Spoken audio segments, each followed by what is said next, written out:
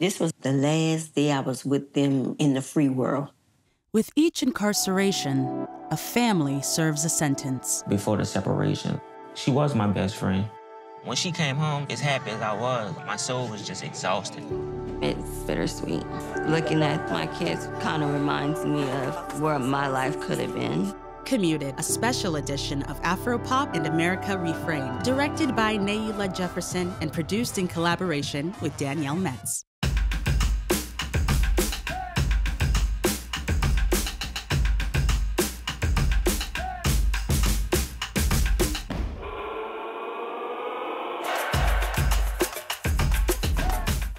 First entering prison, I was only 26 years old when the door closed on me. It was like a big freezer door, just go boom. That really shattered my heart.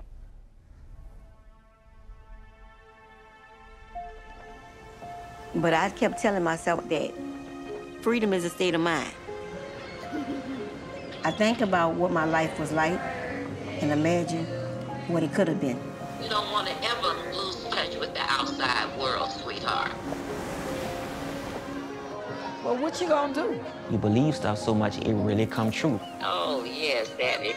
You remember that, Daddy? We never knew anything. We never knew. Same story over and over and over and over and over. How people gonna remember you? You got your children to live for. Mom, I'm not a kid anymore. This is supposed to be a forever thing. Lord have mercy, Jesus. But we had some good times, though. Mama. My name is Danielle Metz. I was sentenced to 3 life sentences plus 20 years as a first-time nonviolent offender. My kids were 3 and 7 at the time. Year after year, we pray the same prayer. Mama gonna come home and it's gonna be like it used to be when I come home.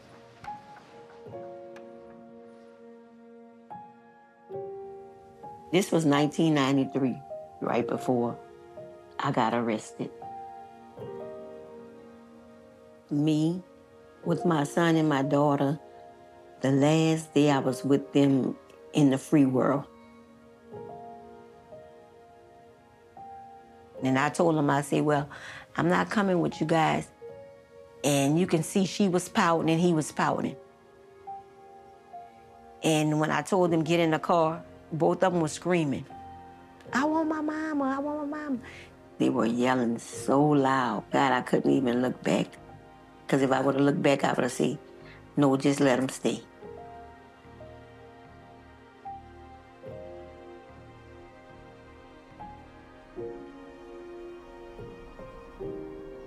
The marshals, they came. When they were driving me to Dublin, it was just a dirt road. It was just nothing. It was just a desert. All I saw was emptiness. I was only 26 years old. It just didn't seem real. I was really frightened. I didn't know if it was strong enough. That if our love was gonna keep us together as a family.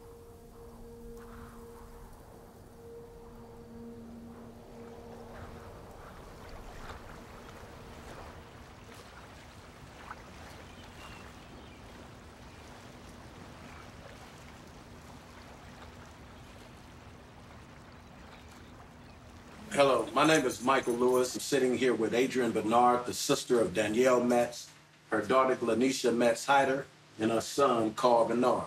Danielle Metz was sentenced to 3 lives plus 20 years. She's a first-time nonviolent offender. The kind of time she was given is the time that is reserved for serial killers and terrorists. If I wake up in the morning, that's one of the first things that's hit my mind since then. I'm 26 years old now.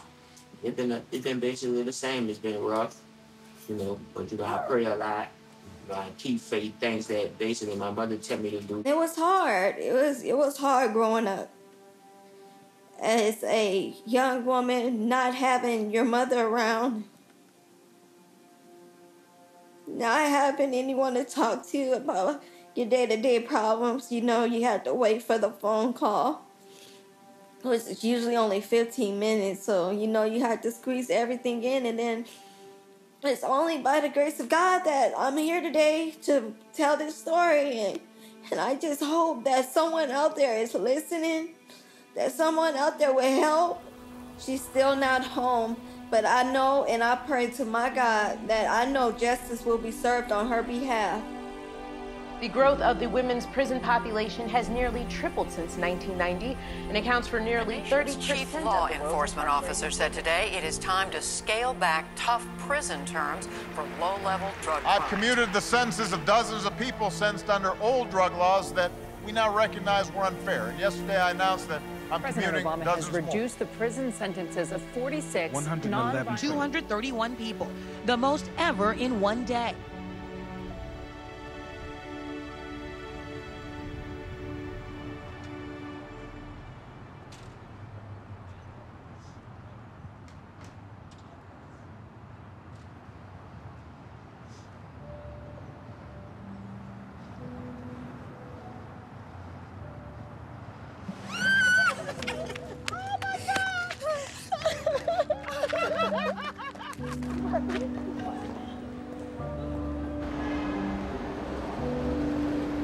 So I made it to you, Mom. You made it to me? I know you're happy, girl.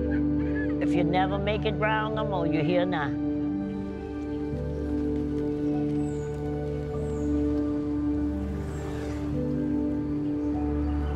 Some days, I would just call my mom out of the blue and just tell her, you know, I'm coming home. And even if she didn't believe it, she'd say, oh, I know, boo. I know you're coming. It just felt like a dream that I didn't want to wake up from.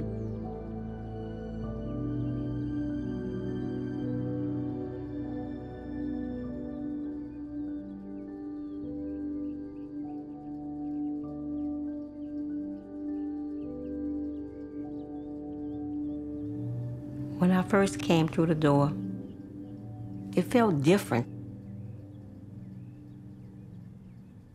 My mom, she wasn't cooking anymore.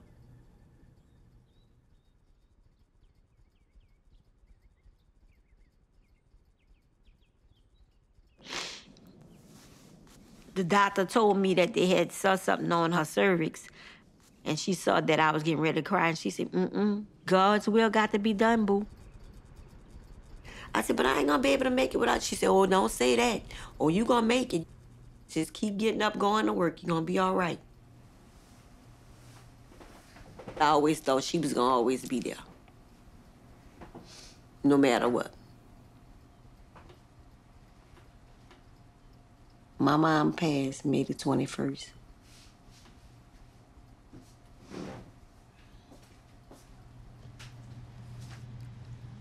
As I was lying there, I just was thinking about this ceiling fan. I remember the whole time I was gone, I've never seen a working ceiling fan. I saw one in a book. So since I've been home, and whenever I wake up here in this house, I always, you know, that's the first thing I see when I open my eyes. And that lets me know that, you know, I'm really here. Because for a minute, I used to think that, am I still there? But I know I didn't see a ceiling fan. So I always, if I stay by my mom's house and I wake up here, I always make sure that fan is on when I get up in the morning. That lets me know that I'm actually here. It really just makes me think about time, how time just, you know, don't stop for no one. It just keeps on going and going and going.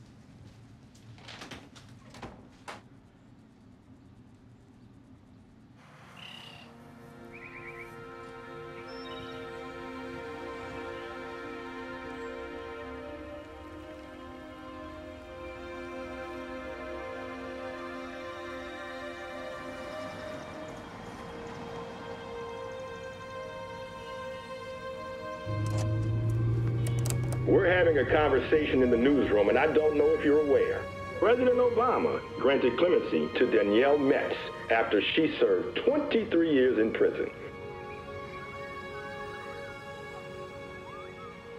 Well, I had a good upbringing in New Orleans. I was the youngest of 9. My mom, she worked at Leidenheimer Baking for 40 years. My dad, he was a cement finisher. I was raised uptown on General Tiller. A good neighborhood. Watching my mama work hard. As a young girl, I guess I just started fantasizing. You know, wanting something, I guess, more than what I had. Now let's rewind a bit here. In the early 90s, Danielle Metz married Glenn Metz, who was dubbed by some as a drug kingpin.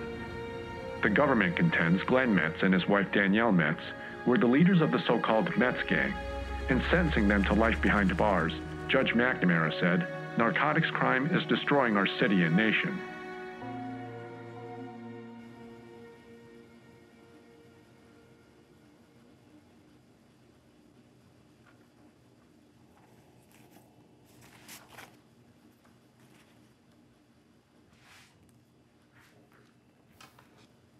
It's some of the things that was important to me while I was in that light.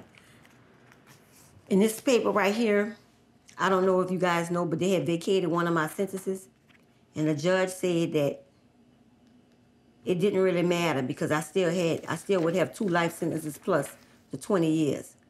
So I was kind of puzzled, like how could it weigh so much when you're getting sentenced, and then when you deduct it, it don't account for nothing. But I guess when you don't know the law, that's what happened.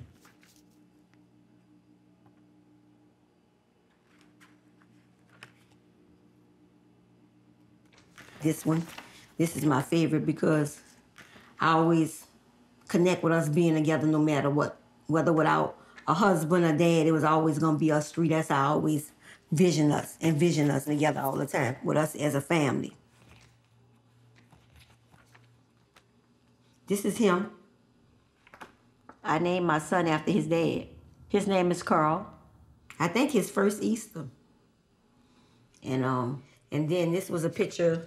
It was my son's birthday, and I asked my mom to give him a party, and I bought him a little motorcycle bike, and he loved it, but he was still happy then.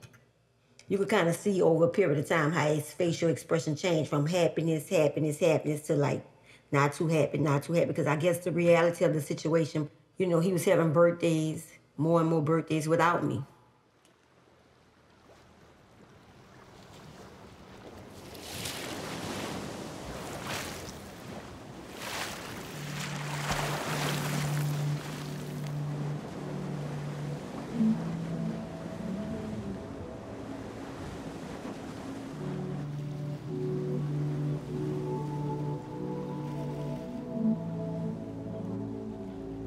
Well, I had so many memories from the perfect childhood. Spending a lot of time with my mom. I was never away from my mom, like from the time I wake up to the time I go to sleep, before the separation. She was my best friend.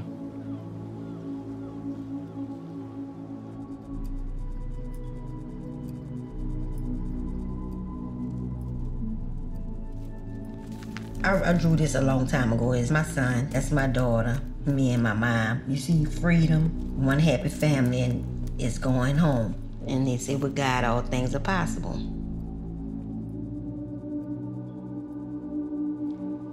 My son, he wasn't at the airport. And when I didn't see him, I was heartbroken. Wait, is this your birthday? No, this is just my homecoming celebration. Y'all know I've been in prison for 23 years. Y'all didn't know that? I didn't even know that. He had told me he was teaching himself not to feel because I was never coming home. Hi. Hey, Victory. Come here. Brandy's on the phone. Hey. Oh, look at the baby. Hi. Hi, the pumpkin. Hi, the pumpkin.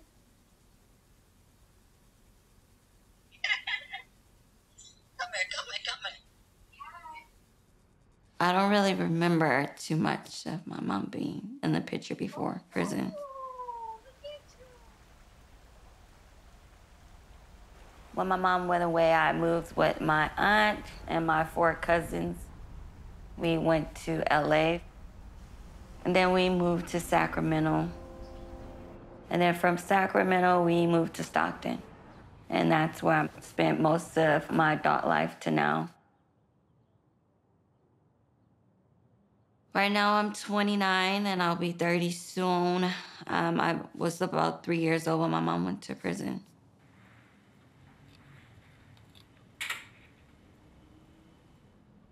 I never really imagined what life would be like with both of my parents home. I never really remembered anything of them being home. In the Bible, there's a scripture that said, I will never leave you nor forsake you. That's a really prominent scripture in my life. So when friends or family or anybody would leave, I know he would be there.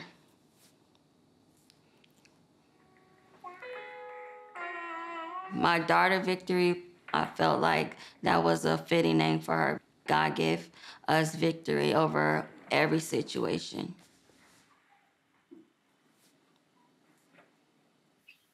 Now that my mom's home, we do get to FaceTime and talk often, and we are trying to get a better relationship. I wish she would come and stay up this way because you can't really get to know somebody when they're far away. You can talk. We've been talking for years because we don't really know each other as well as we think we do.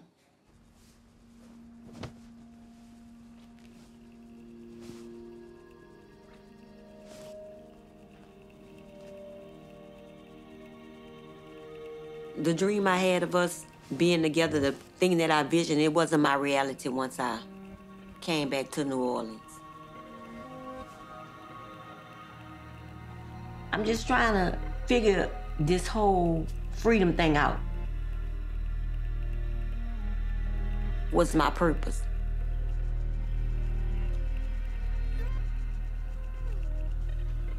I would always just tell my mother about my plans. I'm gonna be a mentor and I'm gonna help all these girls that I leave behind or that's still here. And she would just say, boo.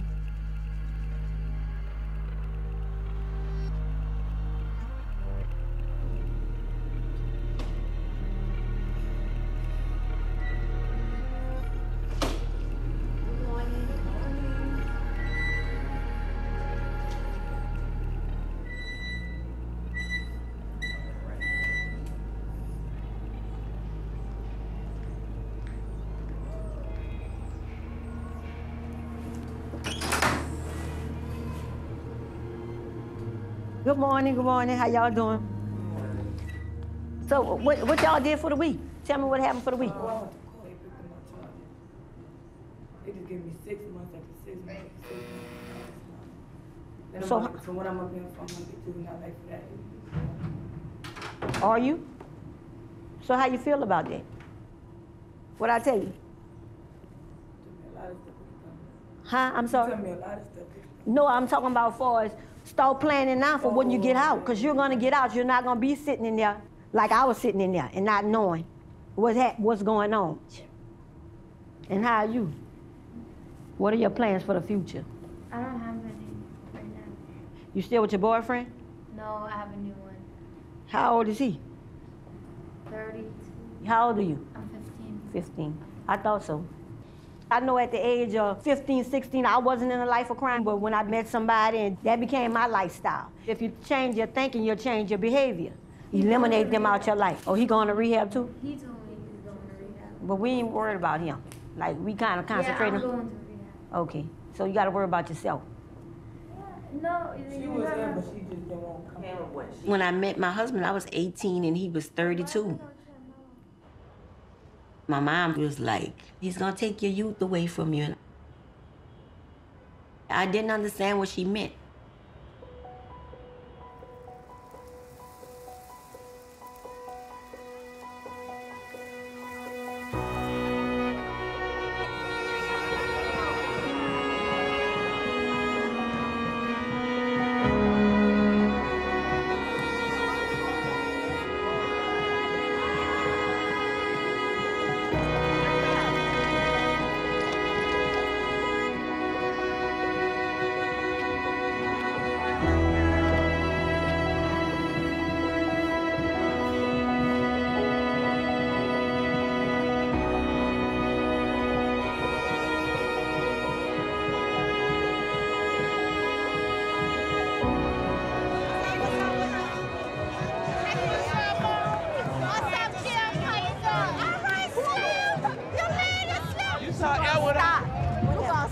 Yeah, he's nice.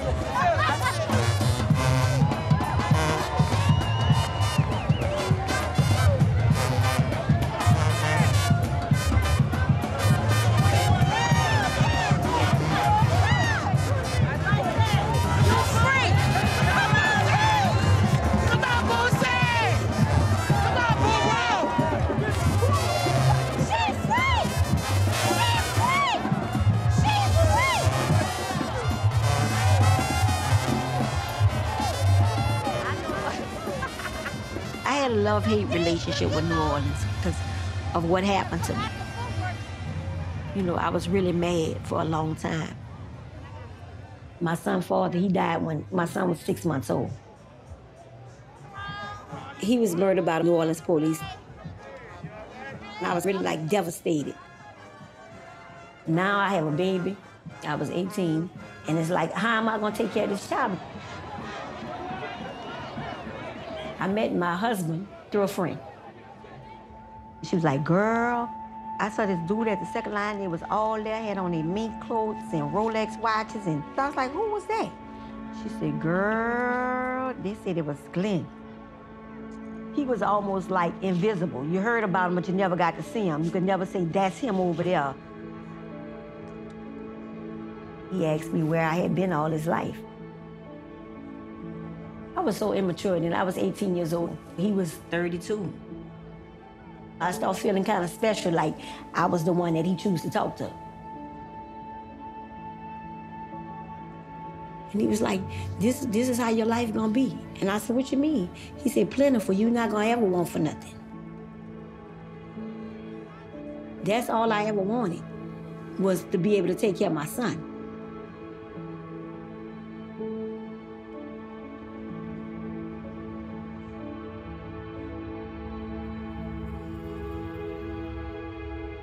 Tonight, ringleader Glenn Metz and 13 other key players in the organization have been indicted by the federal grand jury on 54 separate counts.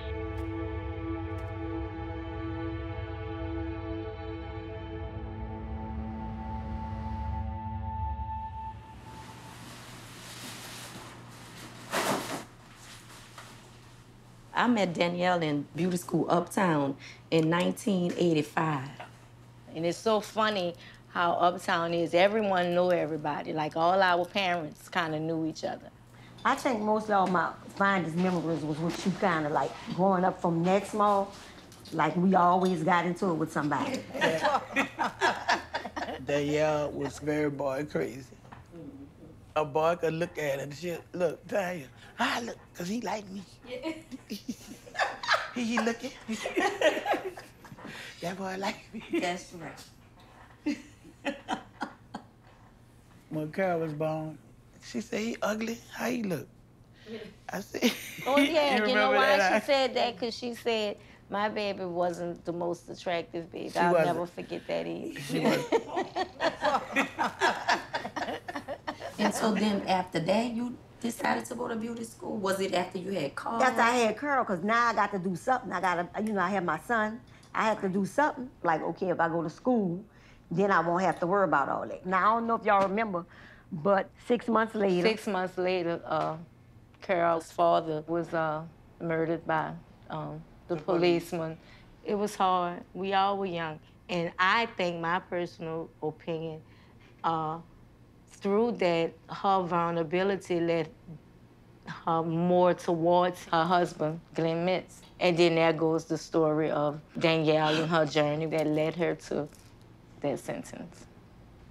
I just knew that was going to be a road to where it ended up. I never disapproved of their relationship. He, like, he would fight her, but, I mean, I didn't know it was serious until it was too late. Like, when she was going to court, it was a joke. I thought that we was gonna all walk out the courthouse together. I never in a million years would have dreamed that she would have got a life sentence. 3 life sentences in 20 years. Sometimes I feel bad because I didn't think she was ever coming home. We all did, used to write letters. They were so consistent. You know, I'm coming home. When I come home, do this. I'm gonna come home, and she's doing everything.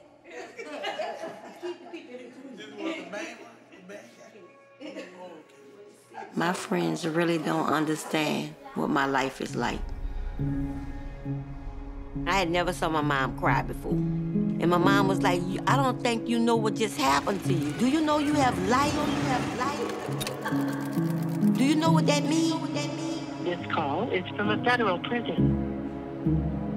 So many nights, so many people screaming and yelling.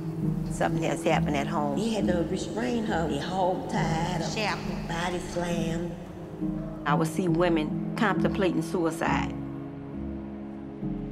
Although my body was there, my mind didn't have to be there. My spirit was not gonna be there. I wasn't gonna lose my sanity.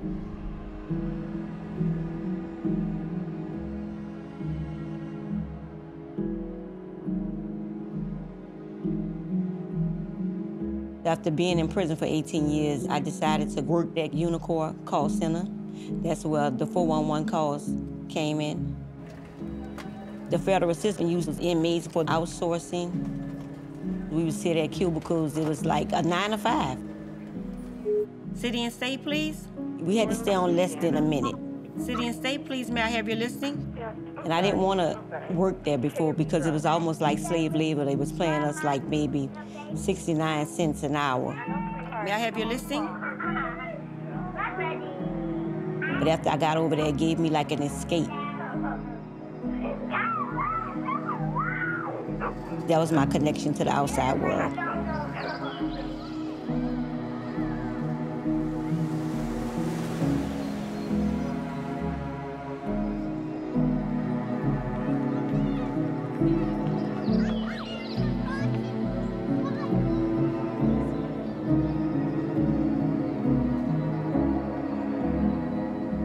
Once I log off, take my headset off, now you have officers escorting us. We have to get in line and, you know, get our bags searched, move through the metal detectors. Now you're going back into the prison part of it. People would ask me, well, how can you do this every day? The women who I built a sisterhood with, they helped me do my time. We become as close as mothers, daughters, sisters. I've been in there 23 years, so I've been with them just as long as I've been with my real family. We would fantasize about being home all the time.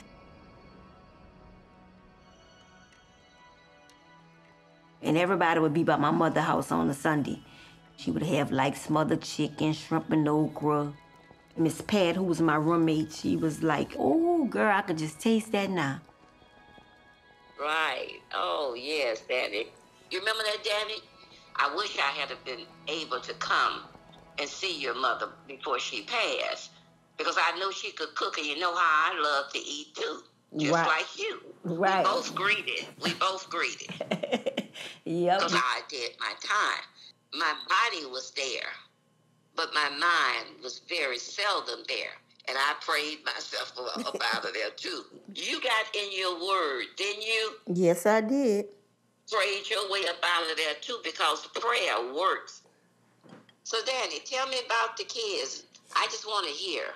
Well, you know, Miss Pat, I still feel guilty about, you know, not being here all those years. And sometimes when I can't get to where they are right away, it makes me sad. And one thing about the children, I know you can't allow them to hold you hostage to what has happened.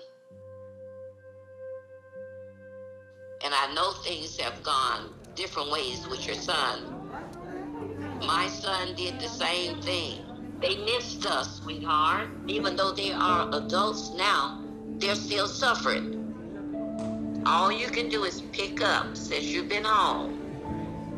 You can only start now. Please join me in welcoming Danielle Metz and Carmen James Randolph.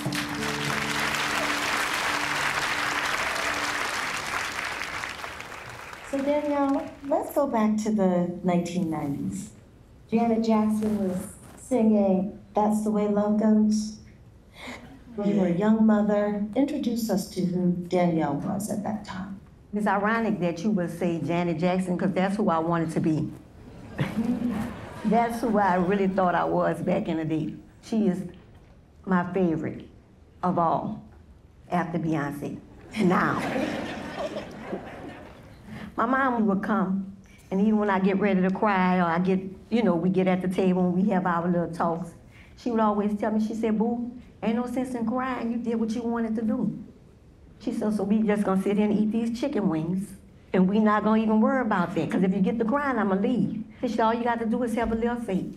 My mom was a realist, and I had 2 kids that I had to be responsible for, my son and my daughter. Both of them have never given me a problem the whole time I've been in prison. That says a lot, because the statistics says that they probably end up in prison themselves. Me and my son was riding, right, and he was telling me he wouldn't hang on the corner. And I told him, I said, why? I said, they just hanging out. He said, that's just not me. And I said, oh, okay. Right after we was talking about it, somebody ended up getting killed on the corner. So he said, see, man, that's why you wouldn't catch me around nothing like that, you know? I said, I would have been scared. And he said, what you mean? I said, because I ain't never had a gun before. I never shot a gun. I never possessed a gun. He said, what? He said, man, come on now. I said, no. So he needed to know that, because whatever he was hearing or whatever people told him, he thinking I'm one way and I'm another way. So that's why I need to tell my own story other than let somebody else tell it for me. And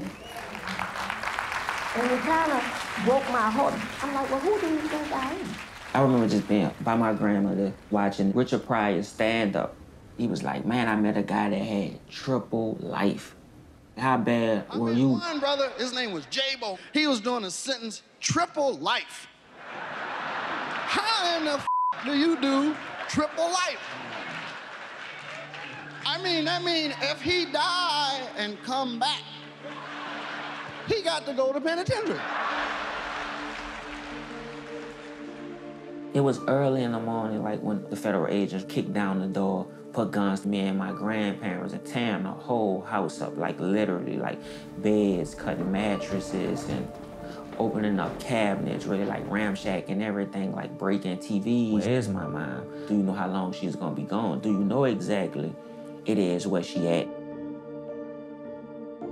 My first time seeing her through the glass, you know, it gave me an understanding of what really was going on somewhat. You know, not to the extent as far as what length of time or things of that nature, but okay, she's in jail. The government contends Glenn Metz and his wife were the bosses of a highly structured organization that employed the other defendants on trial as hitmen, drug distributors, and collectors. Danielle asked me to take her kids. She didn't want them in New Orleans, and she knew family and friends would be talking about everything that happened, and she just wanted the kids away from that noise. For the first 2 years, Carl stayed with me, and when he turned 9, he asked his mom to move back to New Orleans with his paternal grandmother. I relocated to Northern California, which was about 45 minutes from where Danielle was housed, for her to have an opportunity to have a relationship with her daughter. On visiting day, we got there about 7:45-ish. We'll just sit in that visiting shed and try to compact everything that happened in that week, main events, things that were missed in that one sitting. We would cry, laugh, sing, do all kinds of stuff, tell jokes. You know, I try to keep the strong face on for my mom so she didn't have to worry about me being emotional. While my brother, for the most part, he would cry a lot, but I would try to comfort him and tell him it's gonna be okay. On Family Day, they allow you to actually like go into the facilities, and it had basketball.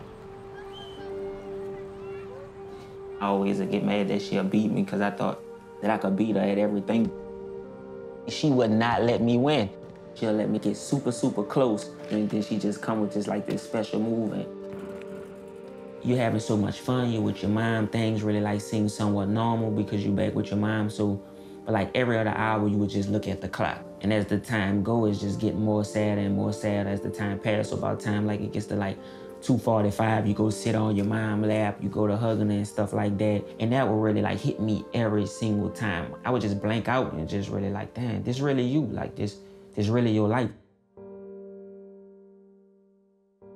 At last day, we would have to almost pry him away from his mother.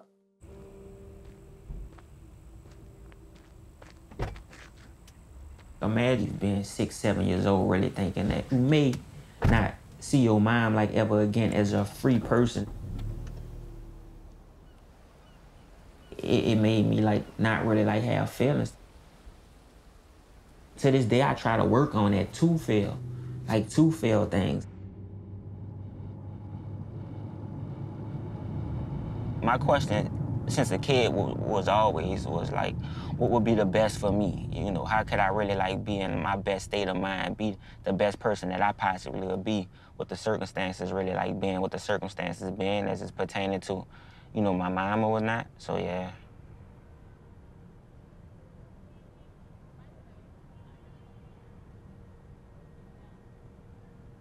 Yeah, peace is everything to me. Driving is soothing. You know, anything for me to just soothe my mind, I do it. So no radio, no nothing, no company, just riding. I always was a loner. That's one of the things that I think I needed to just stay just focused.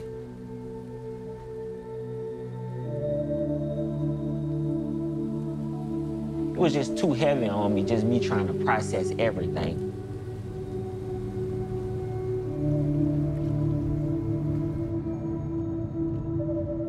When she came home, like, you know, as happy as I was, my soul was just exhausted. You know, you trying for her and for yourself as well to be something that you haven't been for the last 33 years of your life.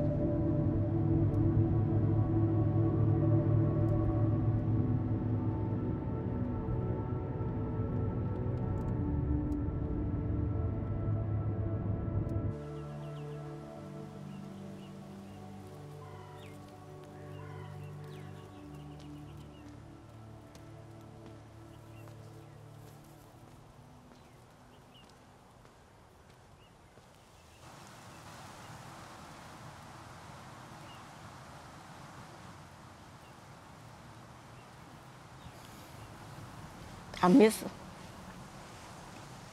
I miss her, and sometimes I just feel like I'm out there by myself. Like, you know, my son them was in a book called Alone in the World, and every time I think about it, I be like, well, that's what I am, alone in the world, just me, myself, and I, riding down the street by myself. I'm fine. I'm fine.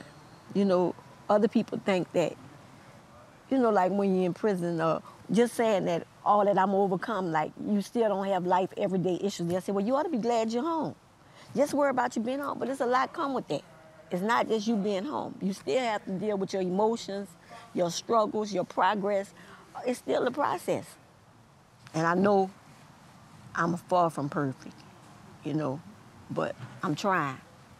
And I'm making all the effort to be the best example I could be to my kids, to the community, to my mom, to my nephews, to all of the young girls in the past that probably knew Danielle when I was out there in the world.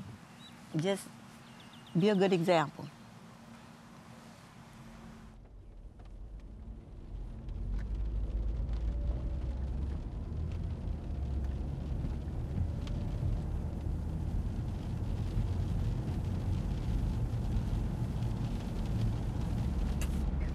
And this is our house. This is where we stay right here. I'm just glad that, you know, you had somewhere to stay while I was in prison and stuff. Yeah, Auntie did a wonderful job raising you guys and just bringing y'all into a good environment and having somewhere that you can, you know, a place that you can call home. This house right here is where one of my boyfriends used to stay. One of your boyfriends? You ain't had no boyfriend. Yes, I did. Oh, you did? I forgot to write you about that. Oh, okay. Okay. Hey! Oh, the pumpkin. Does she have a toy or anything in there? There, my little pumpkin. Thank you. I had Chinese food. Victor was like, string me.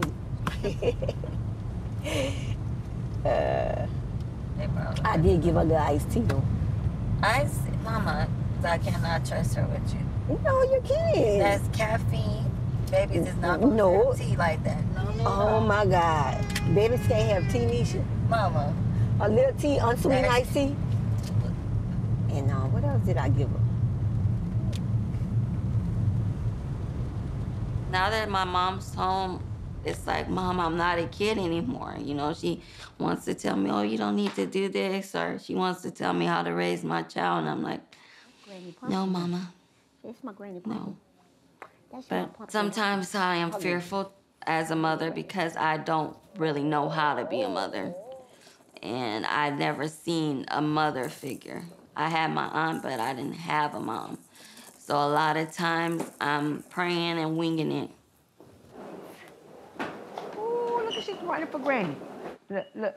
When I walk in and I see my mom here with Victory, sometimes I have to pinch myself. I still can't believe it.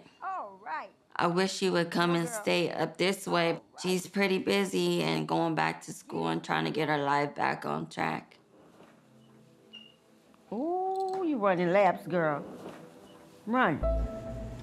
Team, today we'll be doing our collective canvas in the Central City target area. Danielle Metz will be taking the lead. Let's go on by the Project Food Store first. You know, by the Magnolia, the Melphamine. That's our target area. Anything going on today? You staying out of trouble, huh? Yeah. All right, what I told you? Stay good, stay working, stay out of trouble. She has served as advocate and mentor, Danielle Metz. So when the judge gave me life, he told me I had forfeited my right to live in a humane society. He was gonna make me out an example for anybody that wished to follow in my footsteps. We all have a past, and a lot of us are not proud of things that we have done in the past. But it is not gonna do us any good to stay focused on it. Our name's gonna go farther than our faces ever will. So use this as a luncheon pad. And thank you and have a great day.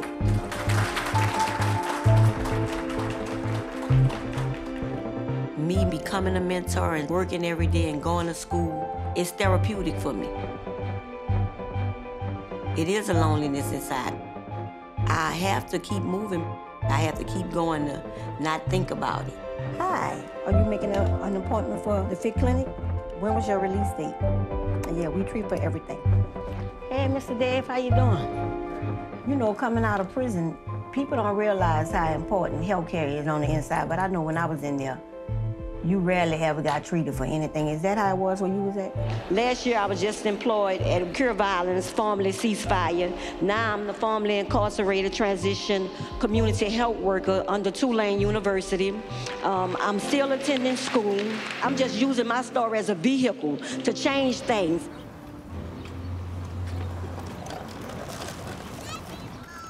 Come here, girl. That's my little niece. You chilling? I gotta pass by my auntie house. No, that's my auntie who told on me. I know. The one with the blind hair. I know that. Angela Bernard wove a spellbinding tale of the Metz organization and its profits. She recounted how her nephew, Glenn Metz, recruited her in 1987 to count money for the alleged gang. I know how much my mom loved her sister. That was her baby sister, my aunt. The one person that I trusted. I'd never think that it would come to that, but it did. Bernard testified she and Danielle Metz often traveled to Houston with thousands of dollars concealed in a specially built station wagon for Colombian drug dealers to pack with cocaine. She and I, we would go out of town from New Orleans to Houston. In my mind, I put it like I wasn't going to do anything illegal, which I knew it was illegal. We had a lot of tension in the house. Sometimes he would hit me. Like, I didn't want no problems with him. I didn't want to argue with him or nothing. So I kind of initiated it. Not kind of, I initiated. He didn't ask me to do anything for him. I volunteered. I said, well, if you need somebody to do something for you, then I'll do it. You know, like I figure I'm his wife, you know, like I'm here, you know.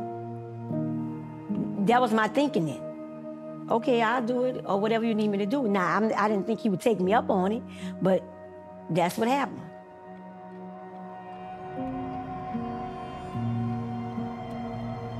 When you're in that kind of relationship, that's something you really hide, that you don't want nobody to know. It cost me my life.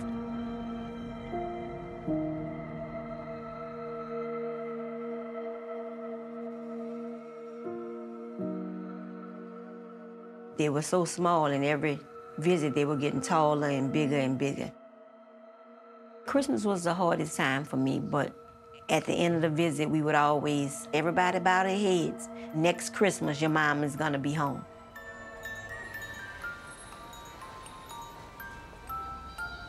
Sometimes I try to just push it out my mind like it's not really the holiday season. Carl says, oh man, I'm so happy that I'm not on my way to visit you in prison. And I was like, huh? And he was like, you know, we'll be on our way up there right now if you weren't home. And Granny would be telling us how to behave. Make sure my daughter's not upset. I said, I don't even want to think about it. I didn't know if I was happy or sad. Just like now, I still don't know if I'm happy or I'm sad. You know, holidays, you know, you look to spend it with your family, and I wish I can go back and start from when they were 7 years old and just have plans and say, this is what we're gonna do. But Carl, he kind of introverted person. He don't, you know, he do his own thing. My daughter, she's going somewhere else for Christmas with her other side of the family, or somewhere in another city, another state. I always think and ask myself, am I supposed to be here? Is this what I'm supposed to be doing? Is this where God wants me at now?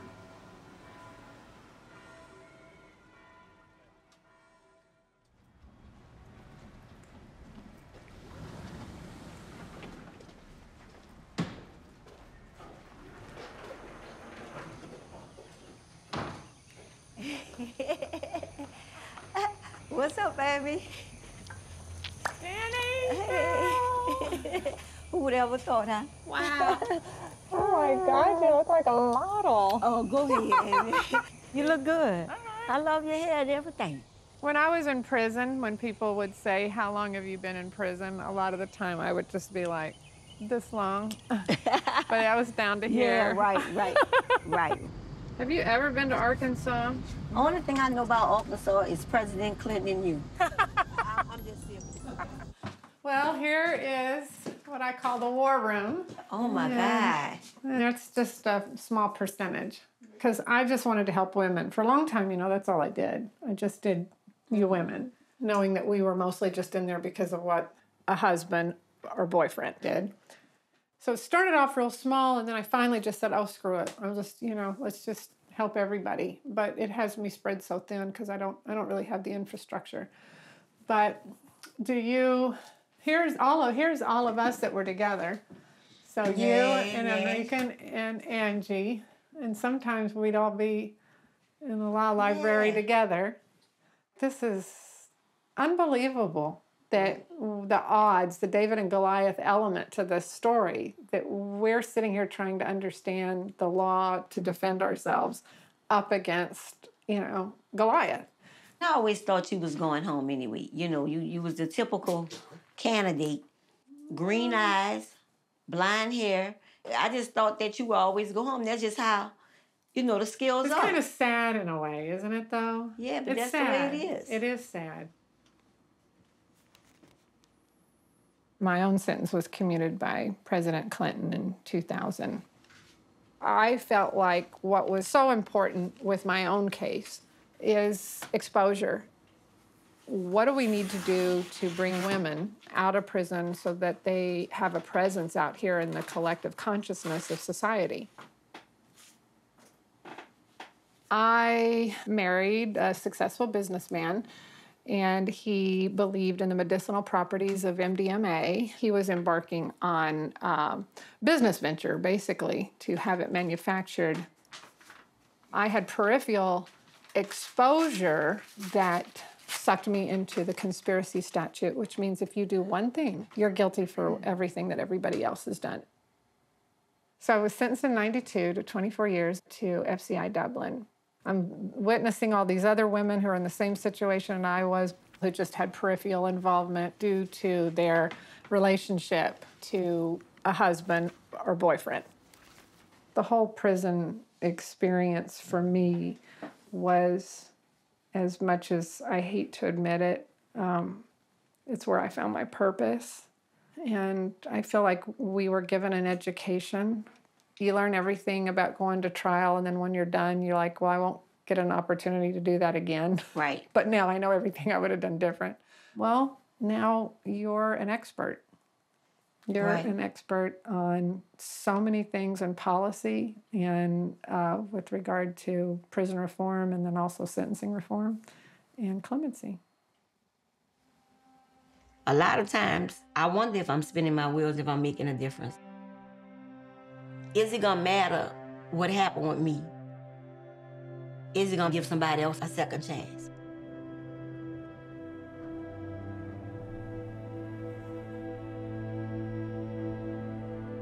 I think it was like 1993.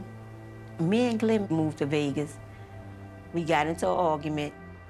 It got physical, and I waited till he left. But this time I wrote a letter and said I was leaving. I wasn't coming back. But it was too late. When the indictment came out, I realized that, hey, I am wanted by the FBI. I went to Mississippi. I think it was like 5 months. I would psych myself out like, you know, this was gonna be my new life. But I knew I couldn't be on the run forever by myself. I knew at some point I was gonna be separated from my kids for a long time. I just started imagining my life, what it would have been had it not come to this. Why didn't I tell somebody what I was going through? Maybe somebody could have helped me. Why didn't I get out sooner? It was breaking my heart. I was like, I just hope it hurry up and come to an end. If they come and find me, just come on find me. Fugitive Danielle Metz, wife of drug kingpin Glenn Metz, was arrested Saturday at an apartment building in Jackson, Mississippi. I'm sure he thought that I would testify against him. I'm sure he thought that the way we left off, that, oh, she's gonna, you know, since this happened, she's gonna do that to me. But I just couldn't bring myself to do it to him. The prosecutor turned it around. The story that they were painting, that I was his second in command, I was a shot caller as well. That wasn't true. I got found guilty on possession to distribute cocaine, money laundering. I was sentenced under a kingpin statute. That made all the difference. Over the years, I would just reach out to different advocacy groups. They couldn't do anything for me. They told me that my case was too high profile and that it was too complicated. I was just spinning my wheels, that I probably would never get out. President Clinton has used his clemency powers rarely when compared to his predecessors. There was just a common thread of non-controversial commutations. When I met Danielle in August 2000, I really believed that at some point that she was going to be freed. You need to get political support because it's a political decision. And Danielle's prosecutor wasn't convinced that Danielle Metz was a battered wife. She was going to oppose Danielle getting clemency. There was the public story that Danielle had punched Glenn Metz in the courtroom after the guilty verdict. She seemed, for some reason, amazed by the verdict. She started beating on him? That's correct. She seemed to beat on her husband and start attacking him with her shackles. Of course I was mad. I just, you know, I was shocked. You know, I didn't know how I was gonna react. And I'm sure he didn't know how I was gonna react. He didn't move, or he didn't say, well, why are you hitting me? Or I guess he was surprised too. You know, but people don't know. You can't get mad with people for not knowing. Sometimes we don't know how to get out of those situations, you know, because us as women, we want to be loved. It might be in a wrong way, but we want to be loved, you know, so They don't know. They really don't know. They have no clue. I told her that, look, I'm not going to forget about you, but commuting these drug cases wasn't going to be the direction the new incoming administration would have towards clemency. Solemnly swear. I, George Walker Bush, do solemnly swear. I was still there after so long, decades after decades, calendar after calendar, year after year. New counts going on. Go! The scene is nothing short of apocalyptic. Missing every highlight or every event or everything of your kid's life. How am I gonna get out this place? I've commuted the sentences of dozens of people sentenced under old drug laws that we now recognize were unfair. And yesterday I announced that I'm commuting dozens more. We sent a letter to Kenneth Polite, who is appointed by President Obama, the U.S. Attorney in the Eastern District of Louisiana. This is the potential key that's going to open that prison door. He agreed to write a long letter on her behalf. Ms. Metz has now spent almost half her life in prison, and we do not believe that she merits spending the rest of her life in prison. Nor do we believe that she poses any meaningful risk to public safety. Accordingly, my office supports President Obama granting Ms. Metz's application for a commutation of sentence. Respectfully submitted, Kenneth Polite Jr., United States Attorney for the Eastern District of Louisiana. Everyone agreed that this was, if not the most worthy, then certainly a worthy candidate for a commutation consideration. Danielle was charged essentially under a kingpin statute at the time of her indictment and trial. All of the evidence in the case suggests that she certainly was not that the charge itself was not an appropriate one. She does not need to spend another day in prison. It had started to play on my mind like so many people was leaving and I was still there after so long. Nobody told me anything, but in my spirit, I just started packing all my things. A friend of mine came to my room and she was like, "What you doing?" I said, "I'm leaving here." "Leaving? Where you going?" I was like, "I'm going home." And I went to the gospel show that night and I was sitting in the back of the church. And they were talking about a breakthrough. And that was the sermon, like the beginning of the end. And this is when you're going to have a new life. I was so drained and weary and just tired of being there. I just cried and cried and cried and cried all that night. I cried like never before. And I prayed and I cried and I prayed and I cried. And when I woke up that morning and I got up, to start my day, it felt like a weight had been lifted off of me, like I was just free. I think it was like a day or 2 days later, I heard my lawyer voice on the phone. He was like, "Danielle, you're gonna be going home." Oh my God. And when he said that, I just screamed like I never screamed before. I guess all the pain that I've ever, all the stuff that I was bottling up all them years that I couldn't cry when my mom came, I just dropped the phone. I love you, baby. Mama! Hey! Who's saying? Hey! Crazy! All right, let me see. What you crying for? You're home now. All the crying is over. All the good times gonna start for me and you. Why are you crying? Aren't you happy? Oh.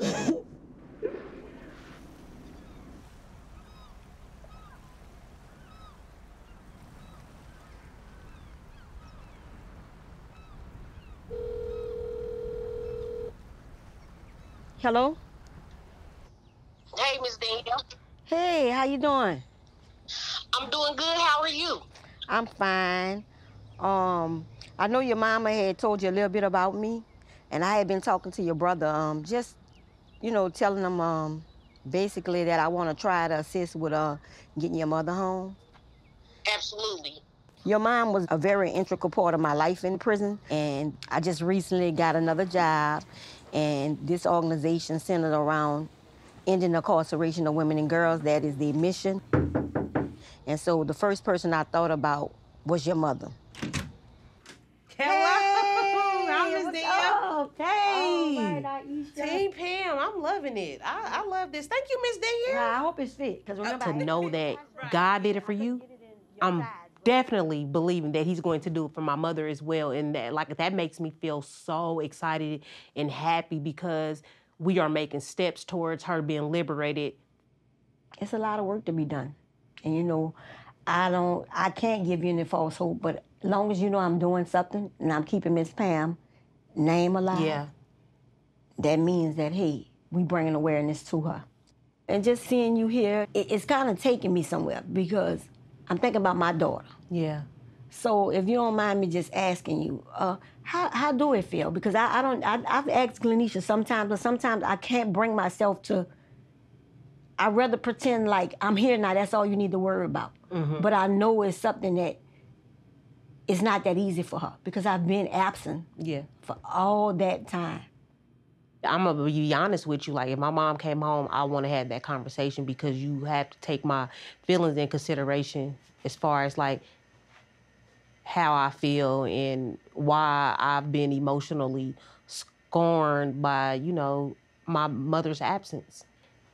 In some conversations, sad as it may be, some conversations can be had between you and your daughter because of the sake of the, you know, relationship, you know, and to be honest, because from a daughter's perspective, if I really, really told you how I felt, you know, with how I feel about my mother being absent, it probably would hurt her real, real bad. And, you know, it's like, that's not my goal, you know, Right. and by me expressing that to you, what justice is it really going to do? But I also want to be transparent and tell you, hey, I felt this affected me, but, you know, I don't want to have to, you know, go in too deep into the conversation because, like I said, some things is better left unsaid.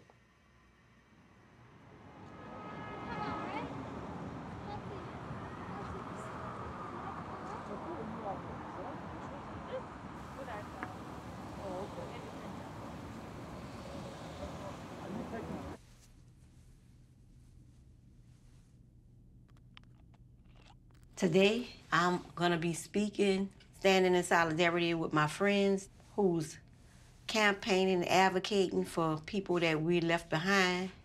So we're here trying to get the new administration to change the policies, to recognize that we are human beings, and at the end of the day, how much time is enough time? Like, when is enough? You know, prison is about rehabilitation.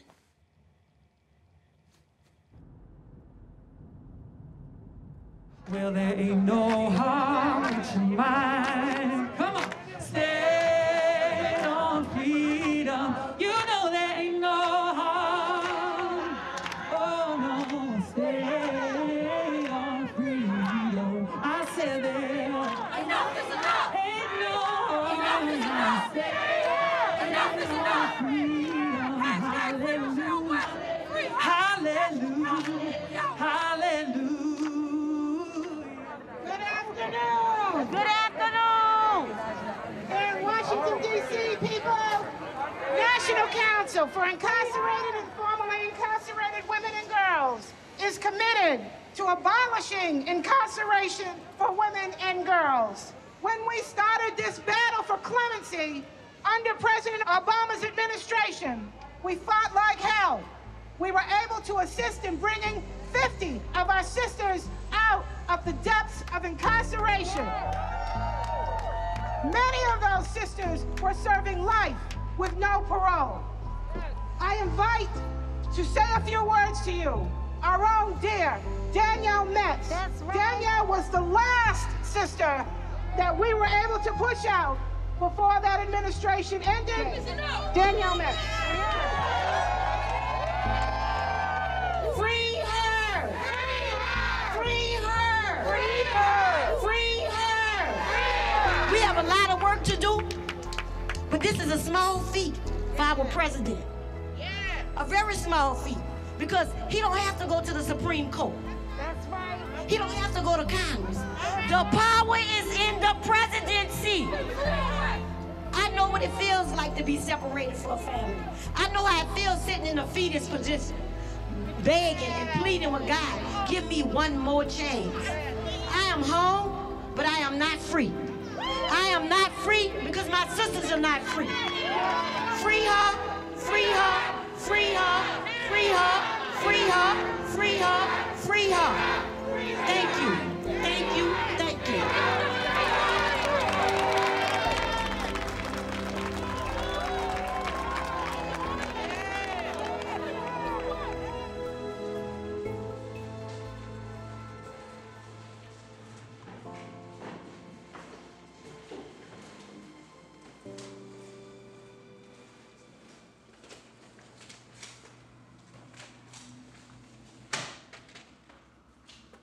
Good morning, Andrea. How you doing? Morning, Danny. Good to see you. I was calling because I wanted to discuss Miss Pam Tyler, the lady that I told you that I did time with in Dublin. Yes. Unfortunately, President Biden has not acted upon our request to release 100 women. In Miss Pam's case, I think that we're really going to have to engage with Catherine and our legal division to make a determination as to what other inroads we can take legally to try and reduce her sentence or to get compassionate release or to do something other than just hanging our hat on clemency. Okay. I know that Miss Catherine was talking about the students. So do you think I should, the students that are going to be working on different cases, would that be okay with you if I submit that to, you know, Miss Catherine and start the process? I think that, yes. I think that's best next steps in this case. That and I think it would be a great case for the students. Our cases are very complicated. You know, we don't ever want to go back and revisit that stuff. The women on the inside, they don't know the first thing to do to start getting help. And a lot of times they feel like they're forgotten about. There's a heaviness that hangs over women's prisons. Right. You can very easily feel like you're going to get lost in that system, even if you have an out date. You know, our work also is to call these things into question. When you're in prison and you can't educate yourself, it's easy for you to go back to the things that landed you there. But when you're educated... You know, what kind of country takes a young mother like you were with 2 babies at home and come up with a sentence that isn't just a life sentence, but 3 life sentences? We have to really pause. We have to really ask ourselves, what are we doing here as the most incarcerated country on the planet? What is the expected outcome? When this country incarcerates Black women, their entire family suffers, resulting in long-term destabilization and intergenerational trauma. And we must do everything we can to dismantle this carceral system. Free her.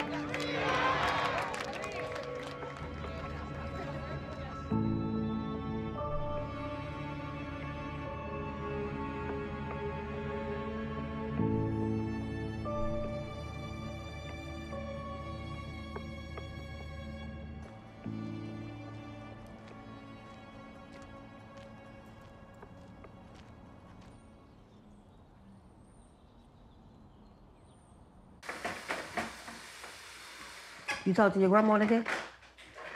2 days ago. Oh. 2 days ago. She back? She home? Yeah, she made it.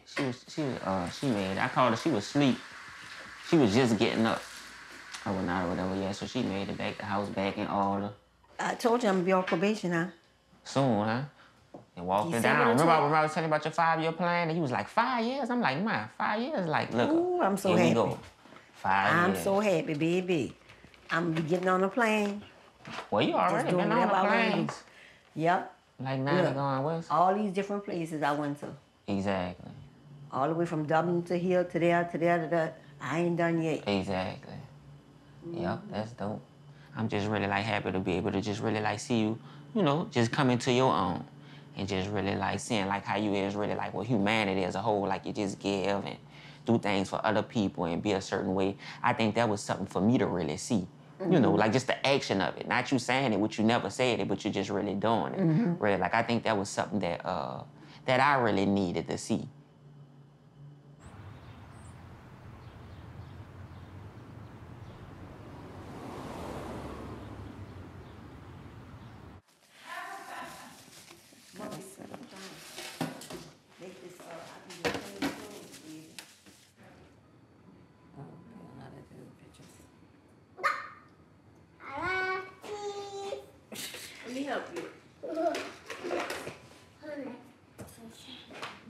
Okay, now go.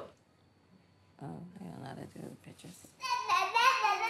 My kids feel very close to my mom. Wait. Seeing them with my mom is a little bittersweet. You love Granny? Give Granny a hug. Come here. Give me a hug. Give me a hug. Tell them who you love. I just started talking to a therapist and trying to get counseling. Talking about our problems, that's kind of like a taboo topic. We don't talk about our issues. We just try to push through and survive and maneuver around them. Happy birthday to you. Happy birthday to you. Happy birthday, dear Granny. Happy birthday to you. Sometimes looking at my kids kind of reminds me of where my life could have been. Yay! Victory just turned 4. I was just turning 4 when my mom went in.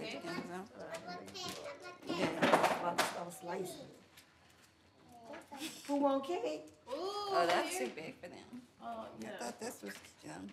No, Vickery, you got one. It's bittersweet.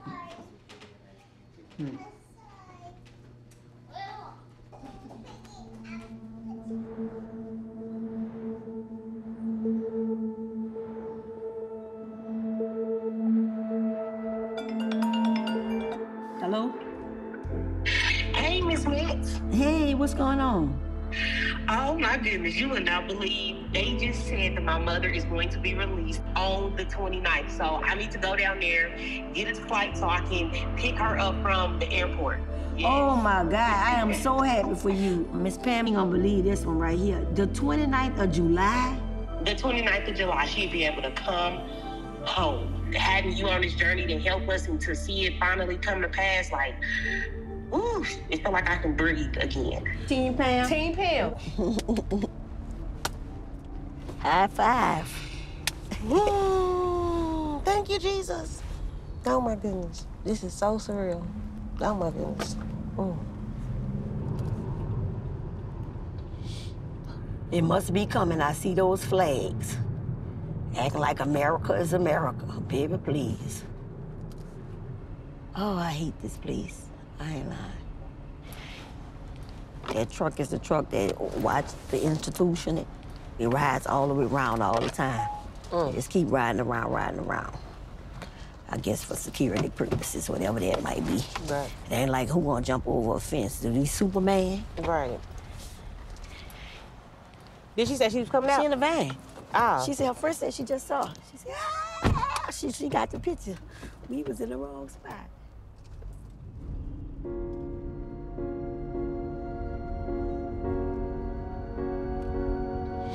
Oh, thank you, Jesus.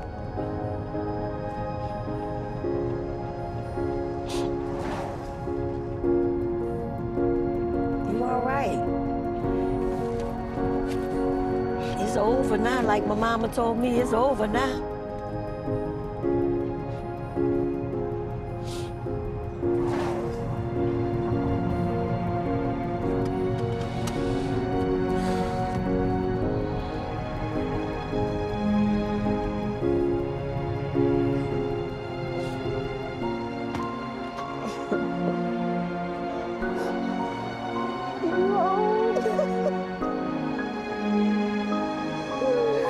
Oh my goodness.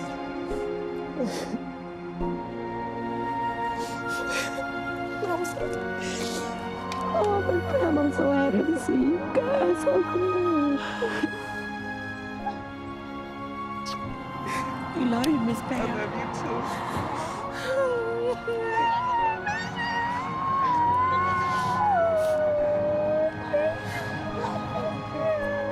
Ready? Yeah. Come on.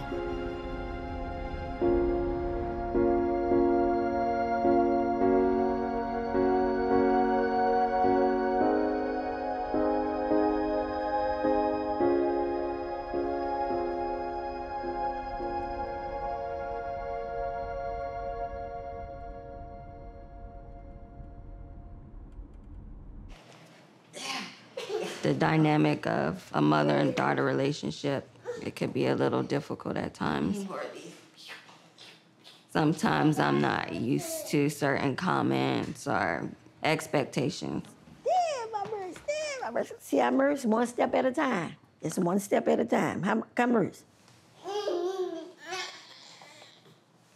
It's on both sides that we both have expectations of one another that probably aren't being met. If you've been out of somebody's life 23 years, that's how long it probably takes to get things back to normal. Two people getting to know each other all over again. It's just, it's a lot. I know you've been through things that I don't know about, but I'm very proud of you. I'm proud of the mother you are. I'm proud of the daughter you are. And I might not say it to you all the time, but anybody that know me know how I feel about my kids. You or Curry have never disappointed me. No matter what I thought of. When we have our bad days, I'm always proud of you, and I'm just thankful to God that whatever you go through, if you need me, I'm here. A mother is the foundation of the family, but because of the choices I made, it was derailed. And that's one thing that I really admire, that your daughters won't have to go through that because of decisions and the way that you live your life. I can't go back and change anything. You know, all I can do is be the best person that I can be now.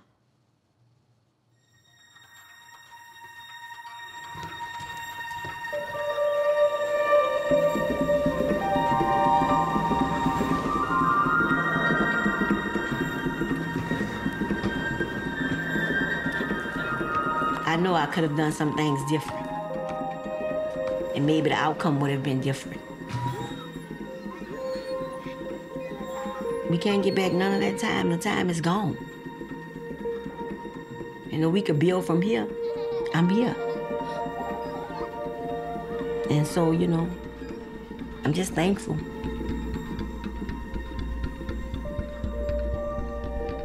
Danielle, congratulations on your graduation from Southern. I'm so proud of you.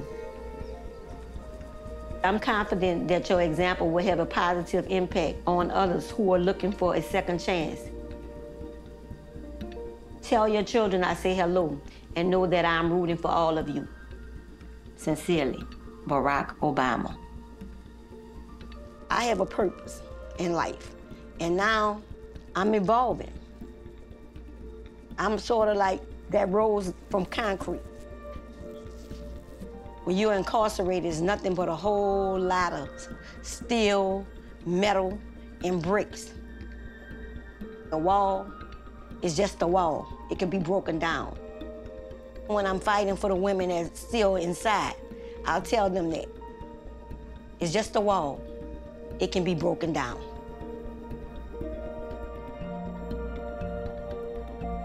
Beautiful, simply gorgeous. My mother would be ecstatically happy, as I'm sure she is. She'd be saying, "No problem, Danielle." She would be like, "What you crying for, boo?" What you crying for, boo? She didn't believe in tears. She's like, "You just do what you gotta do."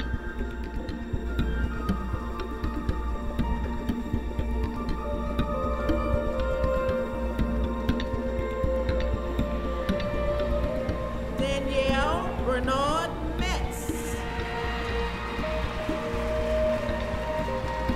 I can be anything I want to be. I can do anything I want to be. The sky is the limit for me. And that's where I'm going. I'm trying to break the ceiling now. I'm on my life mission.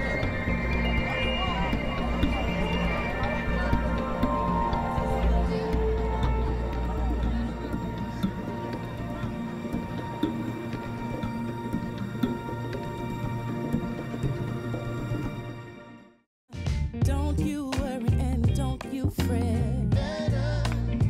'Cause I know God ain't never failed me yet. Never failed me yet. He knows the plans He has for you. And I believe He'll do everything He said He would do.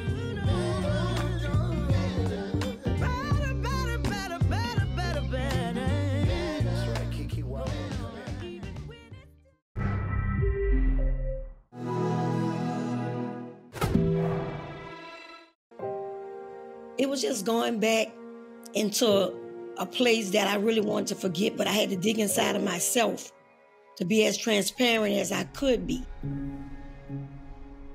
I had never saw my mom cry before. And my mom was like, I don't think you know what just happened to you. Do you know you have life? Do you know what that means? This call is from a federal prison. We wanted to make the film about a woman who made a choice and the repercussions of that choice. Danielle Metz was sentenced to 3 lives plus 20 years. She's a first-time nonviolent offender. It's very much about facing these injustices, facing the wrongs that were done to you, and then when you get a second chance, what do you do with it? This is a personal film, it's a lyrical film, it's poetic, it's emotional. I had been in prison so long, I'm like, I just want to throw that in the sea of forgiveness and just, like move on with my life. But that would always be a part of my life. With me expressing the pain and revisiting it, I began to heal from it. I knew that we wanted to approach the storytelling in a way that it hadn't been before, and we owe Danielle that. And when we think about the large conversations that we have about prison reform, it's often men, Black men that we see.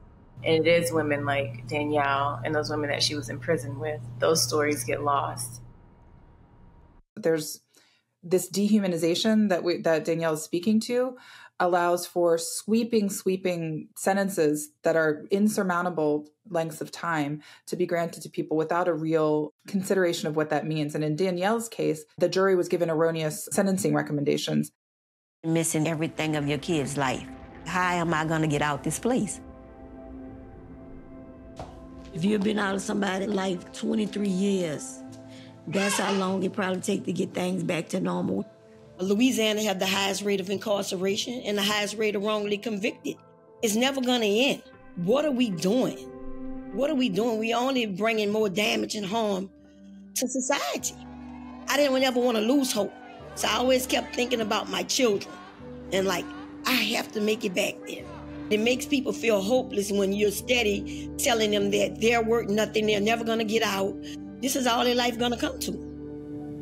When I first came through the door, it felt different. It was very hard, but when I came home and I would see this glitter in my mom's eyes, and she was just happy to see me walk through the house, it's still hard, but I'm still trying to connect every day.